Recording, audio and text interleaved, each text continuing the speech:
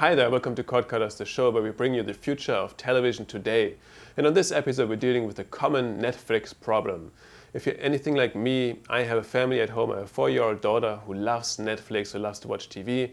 And she loves shows like Dora the Explorer, Angelina Ballerina, Hello Kitty, all good stuff, but it also populates my instant queue, it populates my recently watched list, and I have a hard time finding the stuff that I want to watch.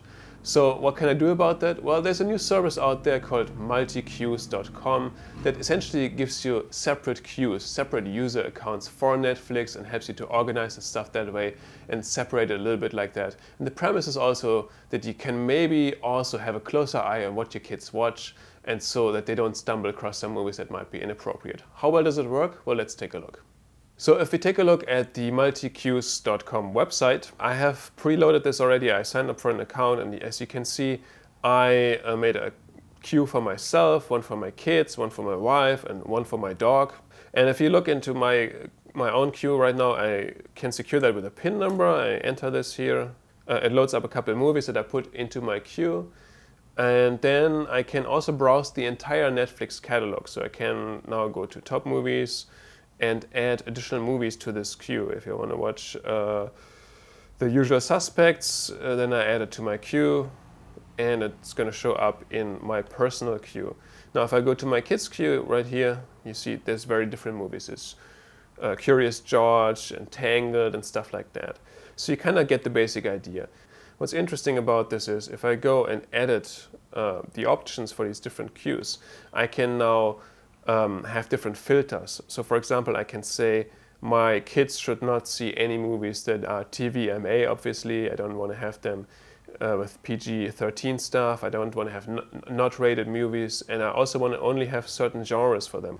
Those are the basic settings. Now, if I am in my queue, for example, and I watch something, I can do that right here. On my desktop, I can start a movie, and then it just simply starts the Netflix player. It loads up here, and then I can watch it. And the same, of course, can be done. If I give the laptop to my kids, to my daughter, she can then go through her queue and she can watch the movies that I have chosen for her that are appropriate for her. This is, of course, nice for a computer, but most people nowadays don't really watch Netflix just on the laptop anymore. You really want to watch it on the TV screen. And the nice thing about this is that multiqueues.com actually has a Roku app.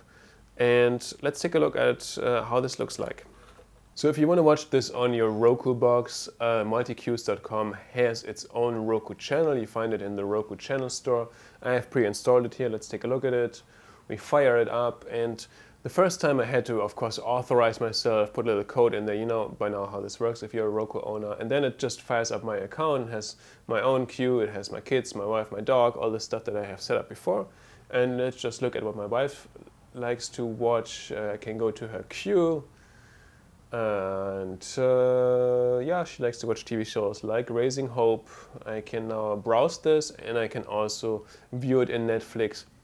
And now what's coming next is a little bit awkward, so I have to explain it a little bit.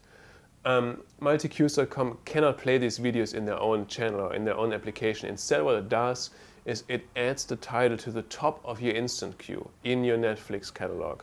So if I now say view Netflix, you can see what happens. It explains it a little bit here, and then it stops. And then you have to actually go to your Netflix application. Sometimes it fires it up automatically, but doesn't always seem to work. And once you go to your Netflix application, then the show should show up here in the instant queue.